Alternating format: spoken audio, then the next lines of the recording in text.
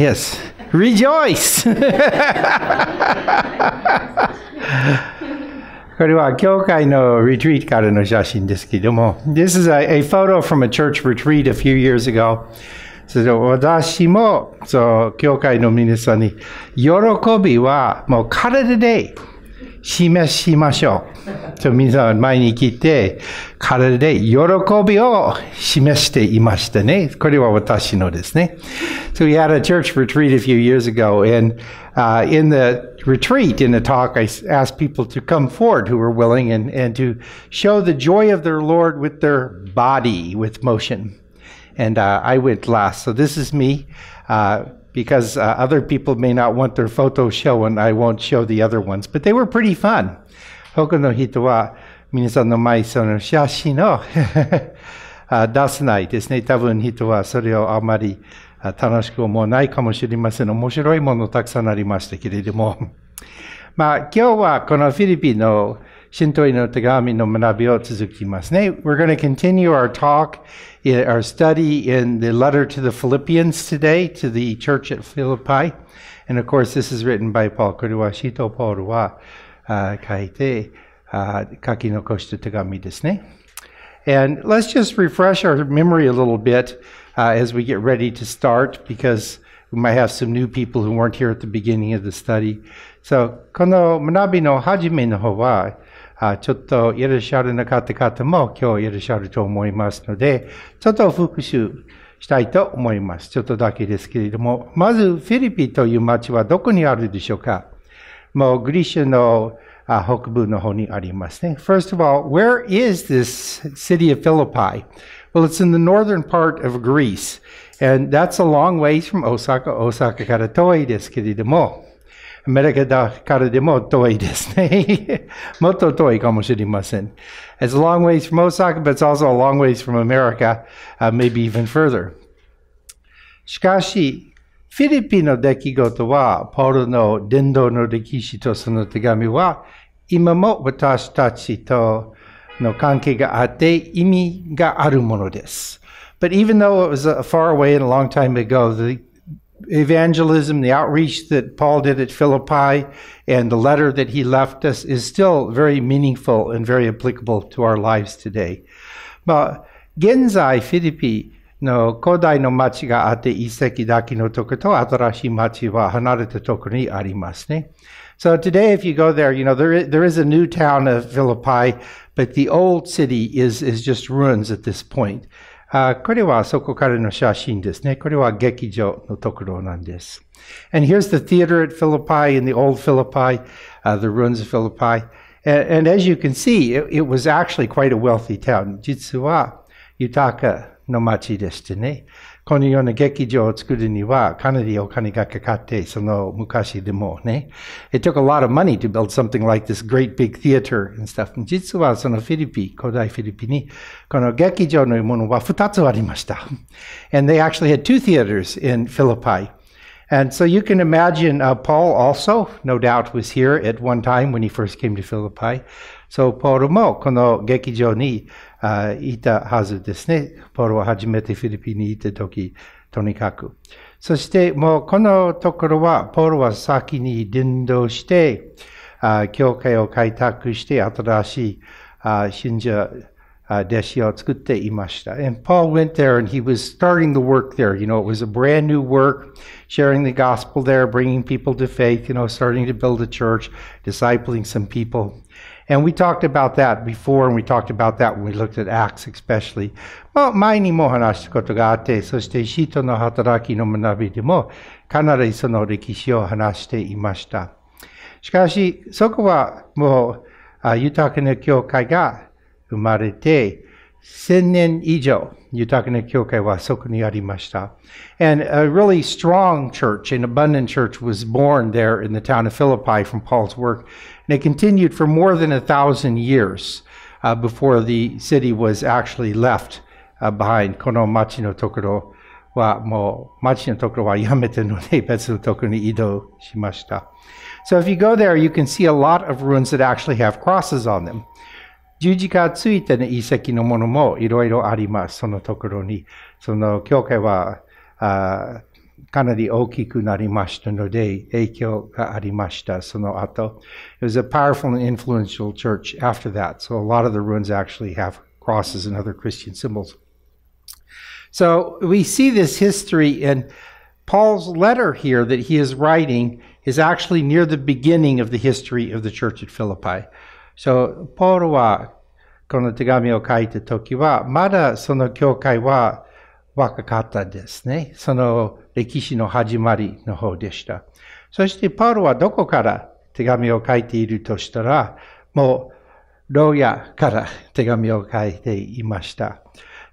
もうローマの町の牢屋でいたそうですね。So it says in prison there in Rome, actually, when he's writing to the Philippians. これはレンブラントの絵ですね。This is a painting by Rembrandt. The thing I find interesting in this painting is the sword. この絵を見たら興味深いところは剣があると思います。大体もう囚人は牢屋にいるときは剣とか武器のものはないでしょ。Usually if you're a prisoner, in a jail or something, you don't get to have a sword or other weapons. でもその当時の絵を描く習慣で、それは印としてその剣が置いてあった。本当に剣はなかったでしょう。There really wouldn't have been a sword in the cell with Paul, but it was used as a symbol in the way the paintings were done at that time. その印の意味は、ポールはもう福音を伝えるために戦っていました。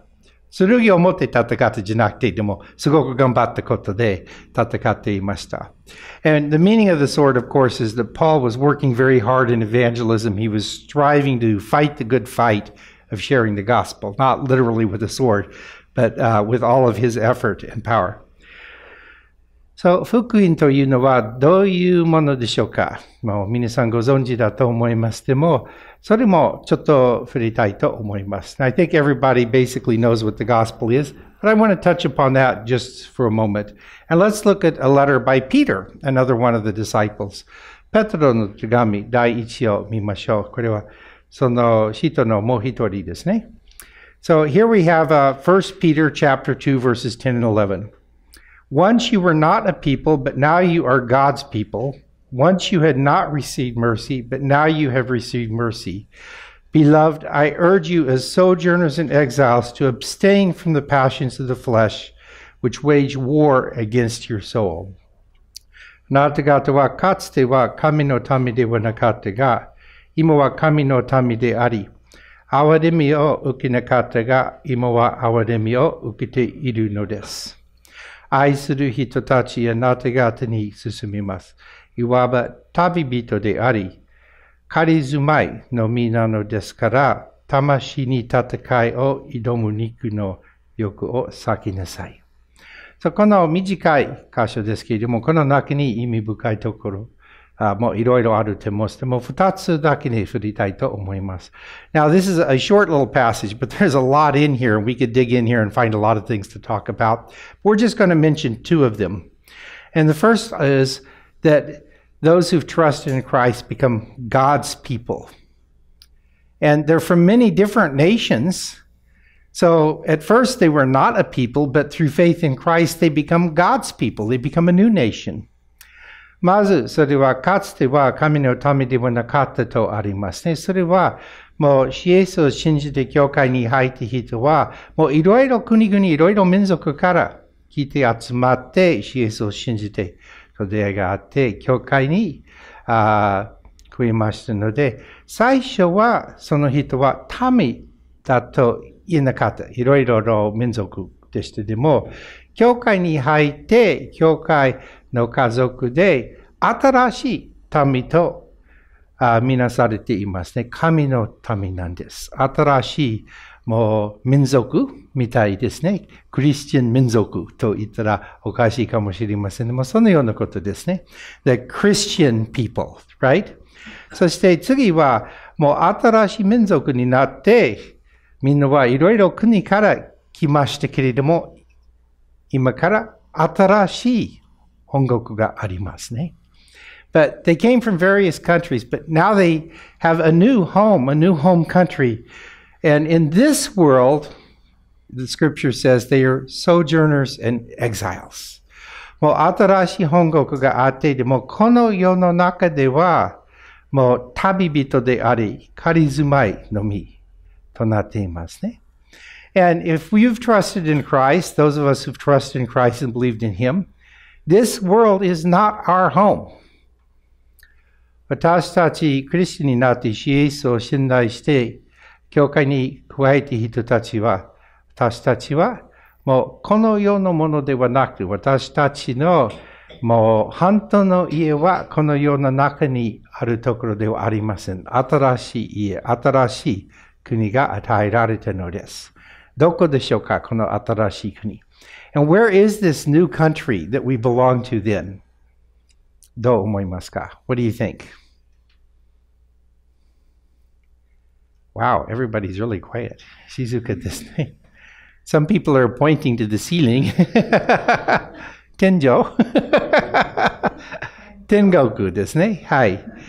これは前のフィリピの学びの時に3章20、21節のところでも、しかし私たちの本国は天にあります。そこからイエス・キリストが救い主として来られるのを私たちは待っています。キリストは万物を支配下に置くことさえできる力によって私たちの癒し体をご自分の栄光ある体と同じ形に変えてくださるのです。But our citizenship is in heaven, and we eagerly await a Savior from there, the Lord Jesus Christ, who by the power that enables him to bring everything under his control will transform our lowly bodies so that they will be like his glorious body. So, 私たちの救い主イエスは、もう私たちの本国から来られて、私たちを新しいものとされて、その後私たちはもうイエスと共に天国へ行くのです。So, our Lord Jesus Christ, our Savior, will come from our home in heaven down here, and He will transform us and prepare us to go back to heaven with Him, it's indicating here. And so we are waiting for a Savior from our home country. It's like you're in a foreign land, and maybe you're even in prison, or maybe you're just stuck in the foreign land because you lost your passport, and somebody will come and save you. So Jesus will come and save us out of this world to a better world, our true home. So どういうことでしょうか？もう想像すれば、もうどこかに外国に行っていてもパスポートをなくしてしまった。そこでどうしようと思って迷っている間に、もう、牢に閉じているかもしれませんとか、でも待っている間に、もう本国から救いを与えてくださる人が来て、もう新しい本当の本国のところまで連れて行ってくださいます。それは天国、私たちは。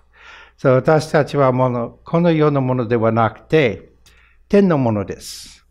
天民、民族ですね。天民と言ったらどうでしょうか？もうアメリカ人、日本人、中国人じゃなくて天民ですね。We are no longer, just Americans or Japanese or Chinese or whatever. We are now people of heaven. So this is wonderful. And of course, it's speaking also here of the resurrection. Even if we die in this world, we will be raised to new life. Because even the prison of death cannot hold us when our Savior comes.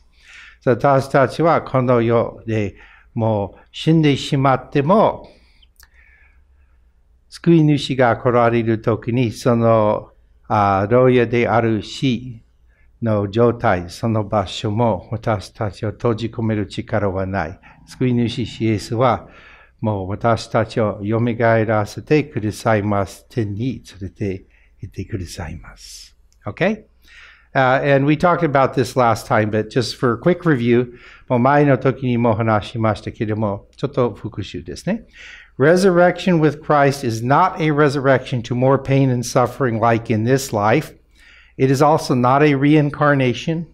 Instead, the same person will rise from the dead, but all of the frailty of this body and the problems of this life will be gone. After the resurrection, we will be the same person, but we will be glorified with Christ. So, 復活というのは、キリストの復活は、この世のような多くの痛みや悲しみへの復活ではありません。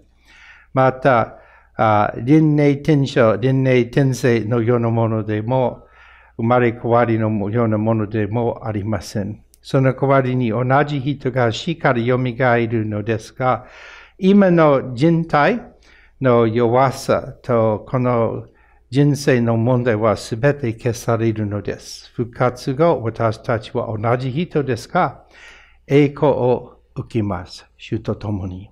そういう素晴らしい恵み、救い、復活なんです。And this is a wonderful, grace-filled salvation, resurrection that God has promised us. Now that was all review. それは復習でしたけれども、次はフィリピの4章のところに入りたいと思います。Next, we're going to look at Philippians 4. And the first word we see is therefore. 最初の言葉はだから。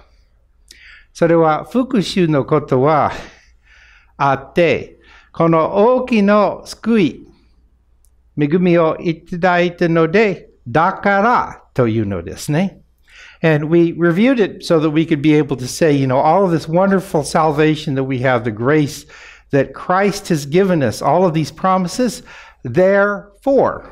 That's what the therefore is there for, as many people have said. It's pretty well trodden ground. だからと言えるんですね。Therefore, my brothers, you whom I love and long for, my joy and crown, that is how you should stand firm in the Lord, dear friends. だから私が愛し、慕っている兄弟たち、私の喜びであり、冠である愛する人たち、このように主によってしっかりと立ちなさい。もう、絵も加えましたけども、I put a picture in to help. でも、ここの冠は王様の冠のようなものではありません。その古代グリシャの競技オリンピックでも与えられた冠ですね。そしてどういう冠でしたか？月桂冠でしたね。もう写真を見たらわかると思います。でも古代グリシャで何かの競争競技があって、オリンピックのようなものがあって、勝利を得た人、その勝者は、もう月桂冠をもらいました。その勝利の印として。So in old Greece, when they had the Olympics or any kind of athletic competition or something like that, the winner would receive a crown, but not a crown like a king wears, but a crown of laurel wreaths. That would be the symbol that would point to them as the winner. そして2004年オリンピックはグリシャで行われた時に、グリシャは今もそれをしようと思って、このような月桂冠をその勝者に与えたのです。And when the Olympics were actually in Greece in 2004, they said, well, we want to revive our tradition. So they gave the victors the same sort of crown that they used to in ancient times. 古代グリシャと同じような冠を与えられたのですね。Now, it talks about the Philippians are Paul's joy and crown. フィリピの信者たち、兄弟姉妹は、ポールの喜び冠とあるのですね。そう、ポールはそこで努力して、伝道して、奉仕をなさったので、その報いは、信者はたくさん出てきて、素晴らしい福音を信じて素晴らしい信仰を持っていましたね。So Paul, he's put a lot of effort in at Philippi, and he's worked, and he shared the gospel, he's raised up these people. And they are his prize, his reward is that there's many wonderful believers in Philippi. That's what he considers his joy. And he calls them brothers or sisters, 私が愛し慕っている兄弟、また姉妹たちですね。Soこの手紙の書き出しの本には、このフィリピンの町のすべての信者に書き出したのですね。And the letter to the Philippians, if you go back and look, is addressed to all of the believers of Philippi. 2節 I plead with Euodia and I plead with Syntyche to agree with each other in the Lord. 私はエボディアに進め、また新定型に進みます。主において同じ思いを抱きなさい。とありますね。どういうことですか？このフィリピンの素晴らしい教会の中でも、この二人の姉妹の間にちょっと摩擦があって、何か問題がありました。争い、責め合いのこと、何かあって、ポロはそれをやめてくださいと言いますね。So, we look here, and these two sisters in the faith here seem to have had some sort of friction or difficulty, some fight or attacking of each other, criticizing. We don't know exactly, but Paul says, stop. どうしてやめるべきか。主において同じ思いを抱きなさい。私たちは主において持っているものは素晴らしいものです。私たちの小さいの摩擦になる意見の違いとか小さいものです。この大きな福音と比べたら、この意見の違いところは小さいですから、それを認めて、もう主において同じ思いを抱きなさいとありますね。And he says, agree with each other in the Lord. What is he talking about? I think what he's saying is, what we have in the Lord, the wonderful blessings of our salvation are so big and wonderful compared to our little bitty disagreements that why don't we just not worry about those? Let's go ahead and emphasize what we have together, our common treasure of the faith. When we look at that, we don't need to worry about small differences. 私たちの共通の信仰の宝を見たら、小さいの意見の違いは何もないですね。それでもう、その争いをやめなさい。Verse 3 Now, 真実の協力者よ、あなたにもお願いします。この二人の婦人を支えてあげてください。二人は命の書に名を記されているクレメンスや他の協力者たちと力を合わせて福音のために私と共に戦ってくれたのです。Yes, and I ask you, loyal yokefellow, help these women who have contended at my side in the cause of the gospel, along with Clement and the rest of my fellow workers whose names are in the book of life. Let's think of a couple things. First of all, loyal yokefellow. Who is that? 誰でしょう？この真実の協力者。It's all of the believers, the brothers and sisters in the church. Because that's who the letter is written to. その教会にいるすべての兄弟姉妹のことは真実の協力者と呼ばれています。Because all of the brothers and sisters in the church are the church, and we should work together in the work of the Lord and serving Him. その教会にいるすべての兄弟姉妹と言ったら、それは教会そのものですね。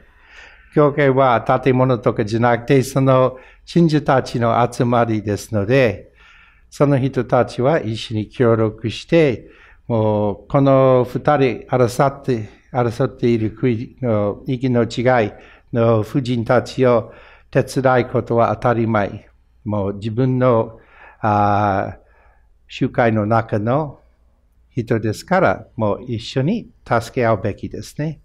And these two ladies that are having troubles or something, getting along with each other, it says everybody help them to get along, do what it takes to help them through this difficulty, because they're both treasured people, and the Lord loves them both, and Paul says he loves them both, so help them.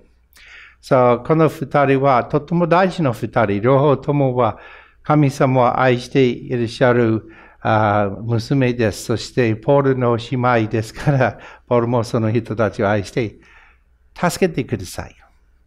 Now, it talks about the book of life, and that's talking about salvation. And to what extent there's some kind of literal book and what extent it's just a symbol, sometimes there are different opinions. But it's talking about the record of their salvation. この命の書とありますね。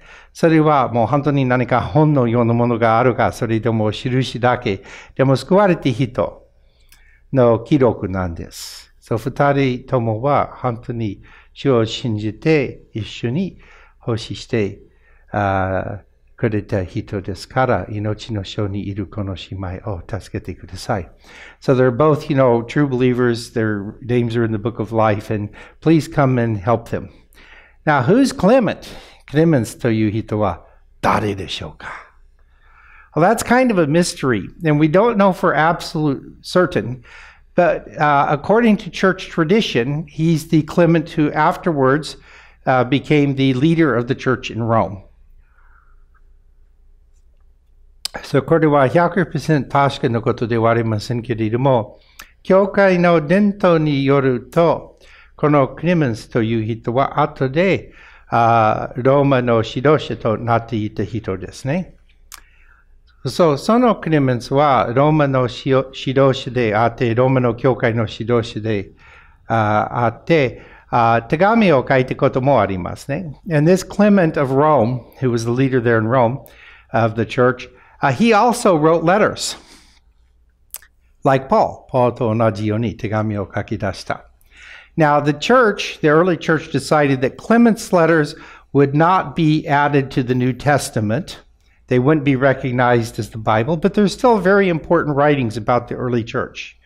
そして、もうその初代教会の兄弟姉妹は話し合って、クレメンスの手紙はもう新約聖書に加えていなかったですね。でも、それでもとても大事な手紙書物ですね。教会の歴史と教えを示すものですね。So let's look at, just for fun, let's take a look at one of Clement's letters, just a little spot here. それでクレメンスの手紙第1からちょっとだけ見てみましょう。分かち合いたいと思います。So this is First Clement, and it's just a little short piece to introduce you to this. It says, "This is the way, beloved, in which we find our Savior, even Jesus Christ, the high priest of all our offerings, the defender and helper of our infirmity. By him we look up to the heights of heaven." さあ、親愛なる方々、私たちの救いを見出した道がこれです。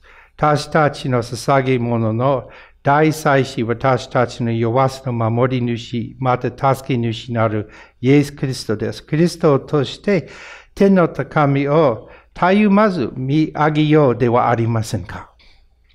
So this is just a sample. ちょっと、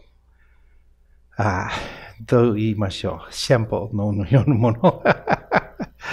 to give you the flavor a little, 味わうための一口ですね。So, Clement and other people like him are called the church fathers. クレメンスという人、そしてその同じ初代教会、もう聖書になっていない書物とか、その人たちとその書物は、教会の教父と言われていますね。その言い方があります。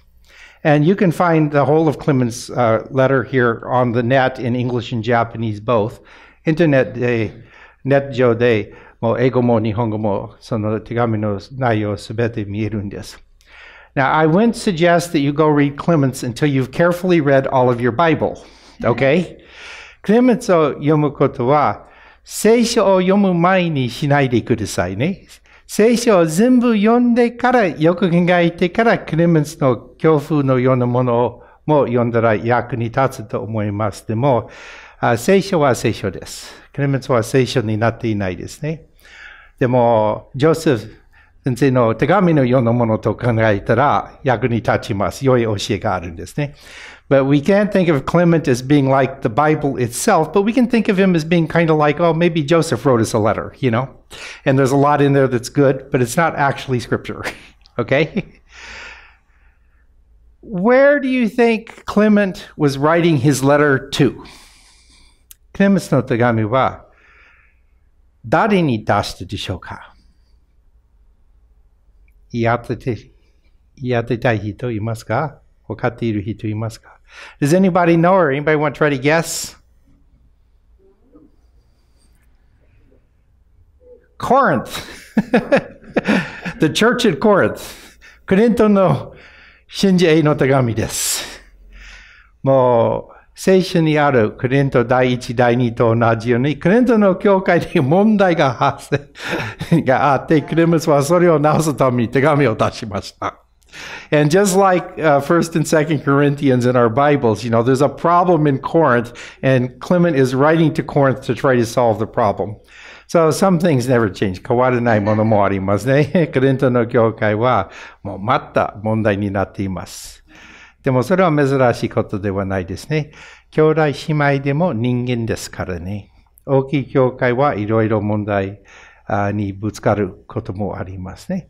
But it's not that strange because even as brothers and sisters in Christ, we're still people and sometimes we have differences. And a big church like they had in Corinth might have a lot of different issues. Now, why do I want to mention the church fathers? 教父を話したい理由がありますね。何でしょうか? Well, let's think about it a little more. So next here, where is Clement of Rome? このローマのクレメンスはどこにいるでしょうかは、上にイエス・キリストがいらっしゃるでしょう。あとはパウロとペトロ。このローマのクレメンスは、パウロの知り合いで、またペトロの知り合いでもいました。So here's Jesus, of course, our Lord, and then Paul and Peter, and then Clement. You see, he's connected to Paul and Peter both. Both of them knew Clement. And they say, according to tradition, that Peter is the one who ordained Clement to be the leader of the church in Rome. そして、教会の伝統によると、このローマのクレメンスは、ペトロに暗示をもらって、ローマの教会の指導者となっているそうです。でも、その前は、パウロの知り合い、協力の働き人でした。But even before that, he was Paul's fellow worker that worked with Paul. Now, this is just a sample. これはちょっとだけの例ですね。教会の教父の、初期の教父のことですね。The early church fathers, you say, and we're just looking at Paul, Peter, and John here. Of course, all of the apostles had people that they taught, and some of them left writings. この人はすべていろいろ人を教えていて、その人もいろいろ書物を残しているでしょう。でも、主なパウロとペトロのヨハネの大きい弟子になって大きな書物を書き残したものは、このローマのクレメンスとアンティオキアのイグナイテスとこのパルカルポスですね。But they all had a lot of disciples, no doubt, the early apostles. But three really well-known ones are Clement of Rome, Ignatius of Antioch, and Polycarp that are connected to Paul, Peter, and John, as you see. And then, of course, here also, Clement taught many people, and Ignatius taught many people. But just as a sample, Polycarp taught some of these people. もちろん、このローマのクレメンスも弟子作りたくさんいて、このイグナイティアスも弟子たくさんいて、でも例としてポリカルプスの弟子の中にこのイレナス、ヒポレトス、ユスティスノス、タティアン、またもう一人のクレメンス、アレクサンドリのクレメンス。もいましてね。But just for a sample, Polycarp's disciples include Irenaeus and Hippolytus and Justin Martyr and Tatian and Clement of Alexander.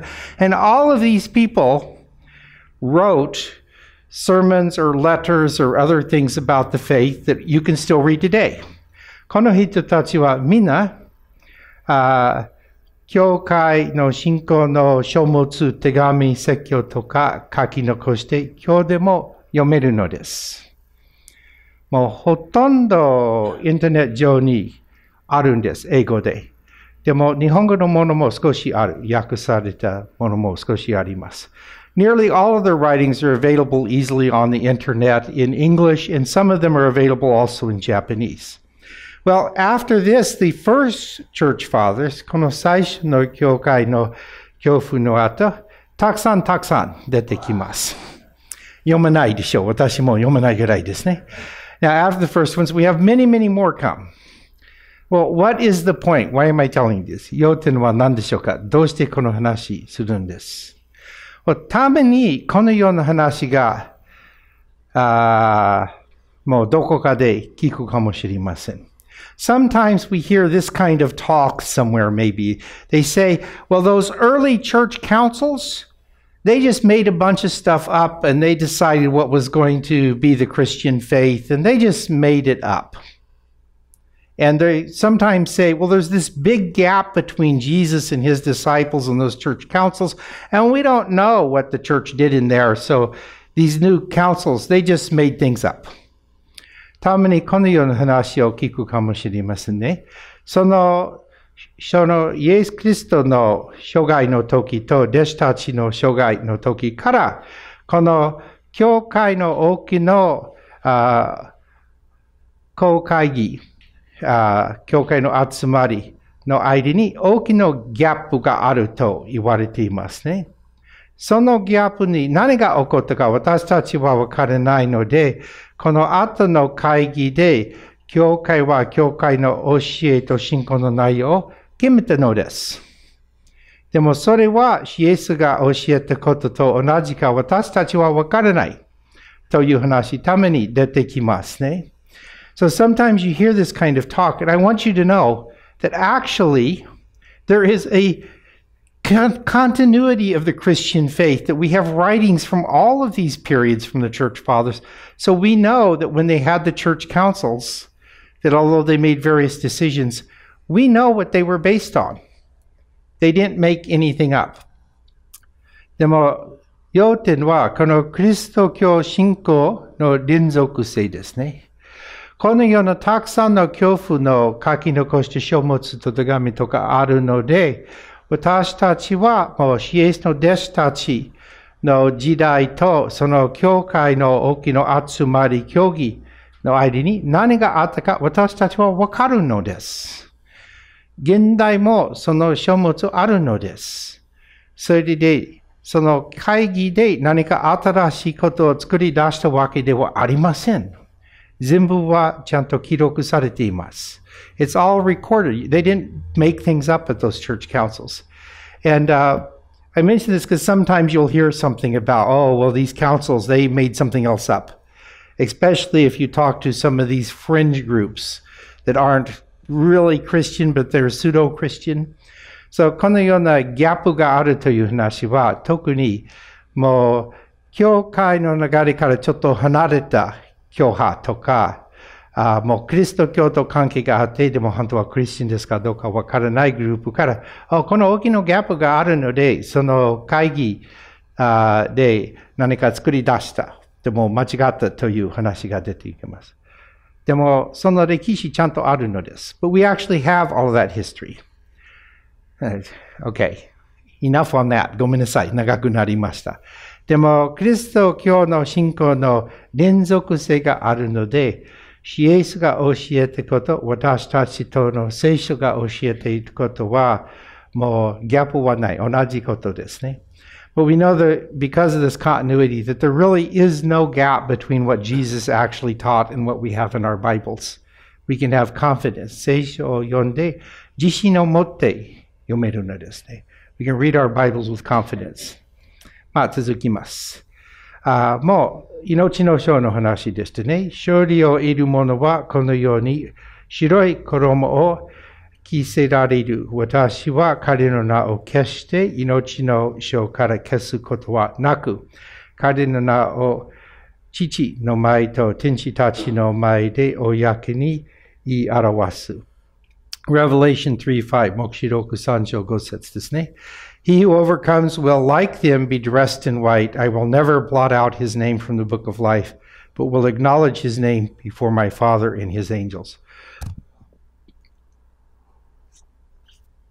This is a wonderful promise, about the blessing and the continuity that we have, the promise of salvation, that our names will be in that book of life. 私たちの名もその命の書に書かれている、消されることはないですから、素晴らしい約束。じゃあ、4章4節、フィリピの。主において常に喜びなさい。重ねて言います。喜びなさい。Rejoice in the Lord always. I will say it again. Rejoice. Rejoice! 喜びなさい本当にこの手紙はもう喜びの手紙ですね。This letter really is the epistle of joy, because Paul says so many times in his letter to the Philippians, rejoice, rejoice, rejoice. パウロは繰り返して何度も喜びなさい、喜びなさい、喜びなさいと書きましたので、この手紙は本当に喜びの手紙ですね。でもたまに私たちはちょっと困難になることもありますね。But sometimes we're a little confused, so we have to remind ourselves that the joy the Lord gives us is a little bit different than the happiness the world talks about. この世で話された幸せと主がくださる喜びはちょっと違いがある。覚えなくてはいけないと思いますね。And actually, in everyday usage, the words are so close together, joy and happiness, that sometimes we use them the same in everyday conversation. 日常会話で喜びと幸せと同じような使い方たまにありますね。同じ意味で喜び、幸せと言えると思います。辞書を見てもその違いはそんなにはっきりと記されていないかもしれません。Even in the dictionary, maybe a regular dictionary, it doesn't really clearly show the difference between joy and happiness. But we could look at theology, もう神学校の方でも見たら、or let's look at psychology, それとも心理学でも見たら。So let's look at psychology. I found this on the web. It's from a psychologist. 心理学者が書かれた文章でこのようなことがありました。喜び。より一貫性あり、内部的に養って自分のアイデンティティとその理由やありさまを理解し、それに対して平安を持つこと。And the psychologist wrote, joy is more consistent, cultivated internally, comes from being at peace with who, why, and how you are. 幸せというのは他の人、物事、場所、思い、出来事に基づいて外部から誘発される傾向があります。Or happiness tends to be externally triggered based on other people, things, places, thoughts, and events. So happiness has a lot to do with what happens to you. それで幸せというのはどのような状況、どのような出来事があったかによる関係があるんです。But joy is cultivated internally. でも喜びは内部的に養っているんです。Now, if we open our Bible and look, how do we cultivate this Christian joy? Well, God gives us joy as a gift, but also we cultivate it. 聖書を開いてみたら、喜びは神様がくださるものですけれども、それを養う必要もあると思います。どうやって内部的な喜びを養うでしょうか？養えるでしょうか？もう感謝の態度、主を賛美する、お祈りの中、それを養うのです。With our attitudes of thanksgiving, with our prayers, with our praise of God, we cultivate that internal joy. And what's happening around us isn't that important. 周りの出来事はそんなに大きな影響はない、喜びに。ないと言えないかもしれません。でも、主に周りの出来事は幸せと関係があって、喜びは内部的です。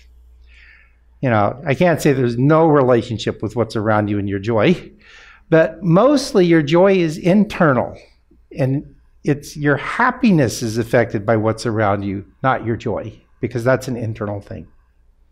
Okay? Now, this leads to something that's confusing to some people.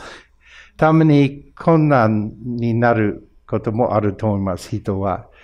でも、神様が約束してくださったのは、喜びです。幸せではありません。ごめんなさい。この世の中、天国では幸せも約束となると思います。This confuses some people, but what God has promised is joy, not necessarily happiness. In heaven, I think we can say God has promised happiness. But in this world, actually, many people trust in Jesus and they become believers and they get baptized and they have a lot of joy, and then a lot of bad things happen and they lose their happiness. And they have to cling to that joy on the inside and wait and pray and nourish and cultivate that. Because in the Lord's timing, He'll take care of the problems. But sometimes it's a long road. たまにこういうこともありますね。ある人はイエスを信じて、洗礼も受けて、あとはもう内部的にその喜びがあるんですけども、もうあれはもうおかしくなったりしてめちゃくちゃです。幸せがなくなるのです。それで、もう幸せがなくなったので私はダメクリスチャンですかとか、いろいろ考えがあると思いますけれども、そうじゃない。内部的な喜びを養って、祈り、感謝、賛美で、あとはもう主のふさわしい決まった時間にその幸せも戻ると思います。でもたまに長いです。ね。信仰の谷という言葉も使いますね。Sometimes we talk about the valley in our walk of faith, you know. Philippians 4:5, let your gentleness be evident to all. The Lord is near. Amen. Praise the Lord. The Lord is near. あなた方の広い心がすべての人に知られるようになさい。主はすぐ近くにおられます。アーメン。アーメン。主は近くにいらっしゃるのです。アーメン。感謝です。Now, as Christians, we should learn how to be gentle.Or as the Japanese says, to have a wide heart, you know. もう、このクリスチャンとして広い心、それとも英語でちょっと優しい人になることはふさわしいですね。And most of us are very gentle with some people. 私たちはほとんどは、ある人に対してすごく広い心の態度を取ります。でも、この人、その人は、心を広くして、優しく扱いと言っても、あの人はちょっと、という態度もたまにあります。でも、どう書かれています？すべての人に、広い心が知られるように、挑戦しましょう。I think most of us, there's this person and that person, okay, no problem. I can be very gentle and kind and nice to them. But that one, But what does it say? It says to all. Let your gentleness be evident to all. So that's a challenge for us to learn to be gentle with everyone. すべての人にその広い心を示しましょう。4:6 Philippians 4章6節 Do not be anxious about anything, but in everything by prayer and petition with thanksgiving present your requests to God. どんなことでも思い煩うのはやめなさい。何事につけ感謝を込めて祈りと願いを捧げ、求めているものを神に打ち明けなさい。Are you anxious? 思い煩うことがありますか？ Sometimes. たまにそうかな。What's the solution? 解決はどこにある？祈り、感謝。In prayer and thanksgiving is how we deal with our anxious feelings. You know, we can't just stop being anxious. We have to do something else instead. もう何か思い煩うときにそれをやめましょうと思ってもあまり役に立たない。代わりに別のことをすべきです。お祈り、感謝、賛美。そしたらその喜びを内部的に養われるので助かるとなります。We need to cultivate that inner joy with prayer and thanksgiving and with praise. That will do more for getting rid of our anxiousness than simply trying to stop being anxious, which really doesn't work very well if you've ever tried it. It really doesn't well. So, 神への信頼は私たちの不安とストレスを追い払いますね。Our trust in God chases away our anxiety and our stress. And thanksgiving and prayer and praise build our trust in God. 感謝と賛美と祈りを捧げることは神に対する信頼を築きます。Now, sometimes there's two different ways to think about prayer. And I, unfortunately, often fall into the upper one when I ought to be on the lower one. 祈りに関して二つの考え方があるんですけども、告白します。私はこの上のものにしてしまうことが多いですので、下の方考えたらいい。ごめんなさい。スライドは左と右、上と下じゃない。編集しました。ごめんなさい。I edited afterwards, so it's not the top and the bottom anymore. Now it's the left and the right. So you think, since God already knows all things, I don't need to tell him anything. 主はすでにすべてのものをご存知ですので、私は主に何も言わなくても大丈夫です。告白します。私はこの態度になってしまうことが多いです。I confess, I often fall into this way of thinking. And 間違っていると言えない実は正しいです。神様すべてご存知ですから。And actually, it's not wrong because God really does know all things. So we don't have to tell him he already knows. しかし、2番目、右の方がもっと良いです。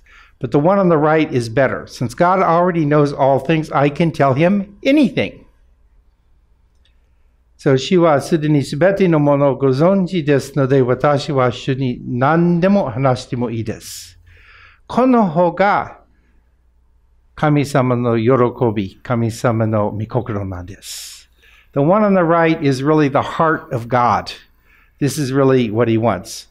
Why? どうしてでしょうか？神様は私たちの関係を深くしたいです。深い関係を持つために話し合いがすごく大事です。God likes the one on the right better because he wants to have a deep relationship with us. And to have a deep relationship, it really helps to talk a lot. You know, just saying, well, God already knows, so I don't have to say it. That may be true, but it doesn't help your relationship. 神様はもうご存知ですので話す必要はないというのは、そこまでは正しいですけれども、それを関係を深める力はないですね。そう、お祈りの中で全て神様に打ち明けたら関係が深くなるお祈りです。So we build our relationship by going ahead and letting it all out and talking to God about everything to build that relationship. And then that is one of the things that nourishes our joy.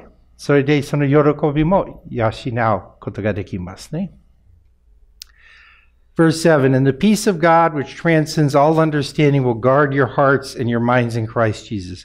そうすれば、あらゆる人知を超える神の平和があなた方の心と考えとをキリストイエスによって守るでしょう。そう、私たちの内部的な喜びだけじゃなくて、私たちの内部的な神との平和、人知を超える神の平和が養うことができます。We can also nourish that peace of God that transcends all understanding as we deepen our prayer relationship with God. そこの、これは、神の平和と書かれていますね。Here it's talking about the peace of God. But take a step back, and before we can have the peace of God, we have to have peace with God.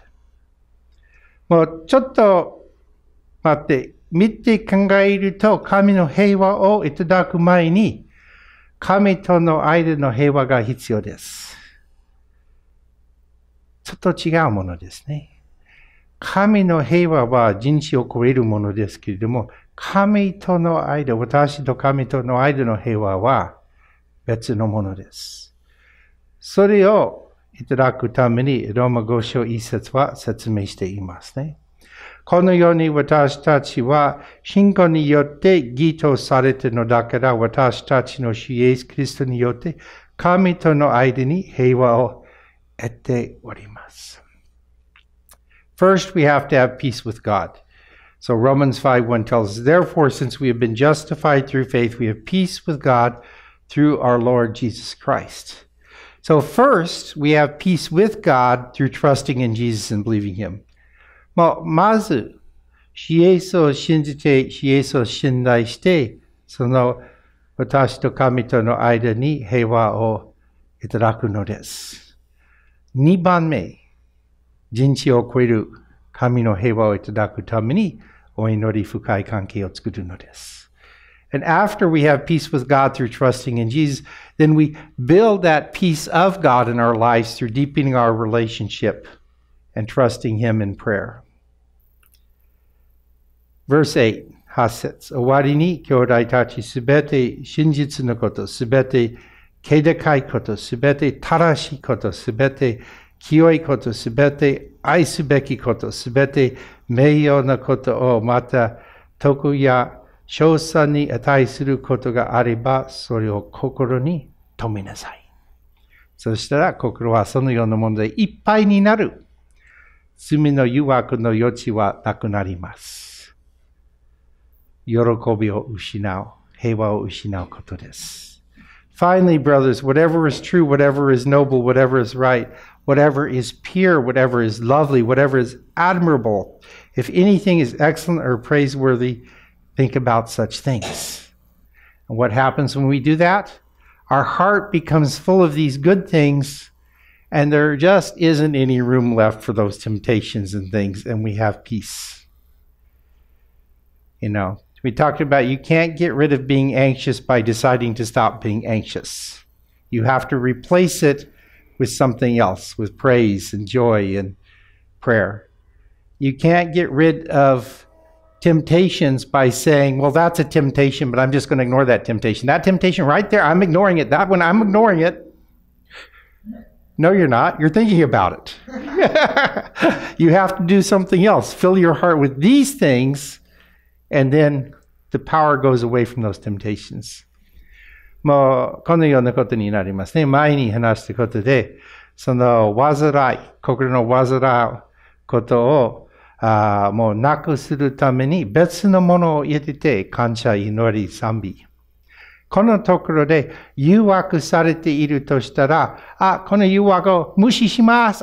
無視します。無視します。そのようなことは力はないです。誘惑ばかりを考えているのです。それじゃなくて、代わりにこのようなことを心に入れていっぱいになれば誘惑の力がないのです。私のためにもお祈りください、このこと。Please pray for me also to be able to do this more and more. Verse 9, whatever you have learned or received or heard from me or seen in me, put it into practice and the God of peace will be with you. フィリピ4章9節、私から学んだこと、受けたこと、私について聞いたこと、見たことを実行しなさい。そうすれば平和の神はあなた方と共におられます。アーメン。アーメン。感謝します。It's a wonderful word, and we'll just leave that one right there. このままいただきましょう。最後に、もう一つペテロからの言葉をいただいて、今日のお話を終えましょう。Let's go ahead and just receive one more thing from Peter as we close today. 1 Peter 1:8 and 9. Though you have not seen him, you love him. And even though you do not see him now, you believe in him and are filled with an inexpressible and glorious joy, for you are receiving the goal of your faith, the salvation of your souls. ペテロの第一の手紙、1章8節9節。あなた方はキリストを見たことがないのに愛し、今見なくても信じており、言葉では言い尽くせない素晴らしい喜びに満ち溢れています。それはあなた方が信仰の実りとして魂の救いを受けているからです。アーメン。お祈りしましょう。Let's pray. イエス・キリストの父なる神様、あなたはこの驚くべきの救いを与えてくださって心から感謝します。私たちは皆を褒めてたいます。御業を感謝します。私たちはイエスと共に歩み、その関係を日ごとに深めることができますように助けて導きください。イエスとの出会い、イエスと共に歩み、聖霊の満たしをお与えください。一人一人に、またご家族、周りの人々、友人、隣人にもお与えください。私たちは御言葉によって信仰を養うことができます。喜び、賛美、感謝によって私たちはその平和を養います。どうか平和と喜びを養って、あなたのために良い証ができますように、導いて助けてください。私たちはイエスと共に歩むことだけじゃなくて、周りの人々にもその愛を示すことができるように、心を開いて、周りの人々に優しい言葉と行動でイエスの愛を伝えるのです。ここに悲しんでいる、苦しんでいる方もいらっしゃるかもしれません。どうか助けてください。癒してください。新しい平和をお与えください。イエスの尊い皆によってお祈りいたします。アーメン。アーメン。